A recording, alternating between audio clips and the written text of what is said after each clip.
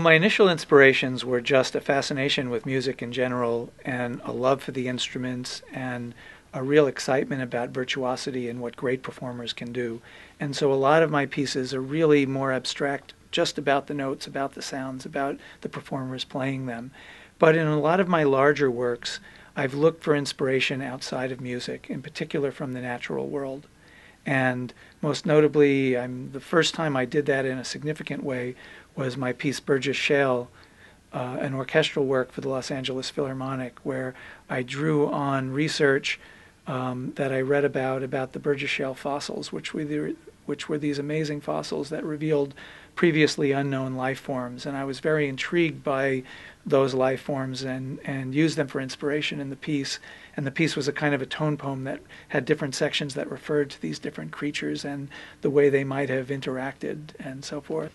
More recently, I've been looking at the natural world from the point of view of a concern for the environment, a concern for global warming, a concern for the changes of the distribution of global ecosystems and what's happening to the warming of the planet and how that's affecting the frozen surfaces of the planet and so forth.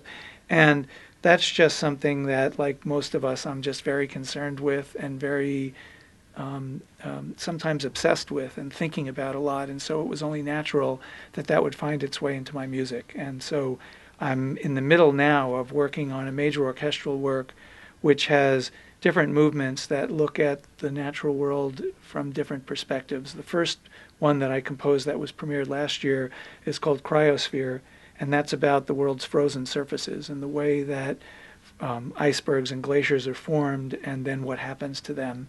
And the piece is a kind of a reflection on the beauty and wonder of those structures, but also a lament for their loss and their increasingly rapid loss.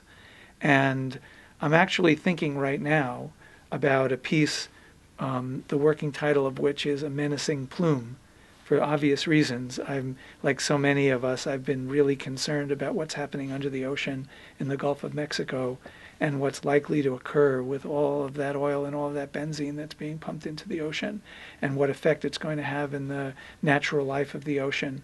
And I don't yet have it worked out how that's going to find its way into the piece, but I'm very obsessed with that, and so it's making this connection with my musical thinking. It's more of a poetic and free associative connection.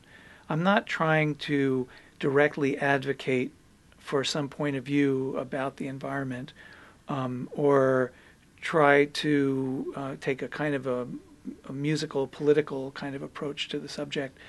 More generally, I'm just embracing the images and the concerns that I have, and then free associating with musical thinking and allowing it to affect the music.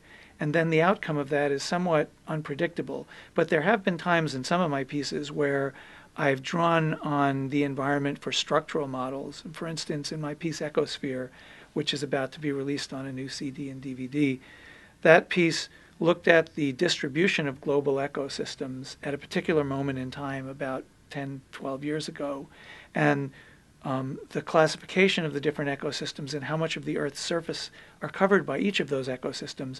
And then I composed music named for each of those ecosystems, and the proportions of time in the piece follow that same proportion of how much of the Earth's surface the ecosystems are covering.